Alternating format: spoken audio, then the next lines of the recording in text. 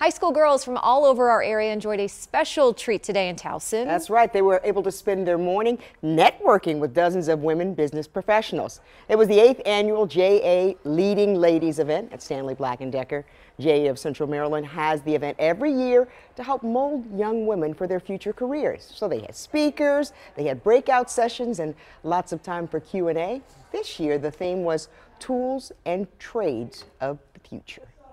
Is so important because it is important for us to inspire our future generation of women leaders, to show them the opportunities and pathways that are available to them and to help them see the future is so bright. Done this event for a couple years. This was my 5th year as their MC. The program is just one of the many great things that Junior Achievement is doing to help our young people.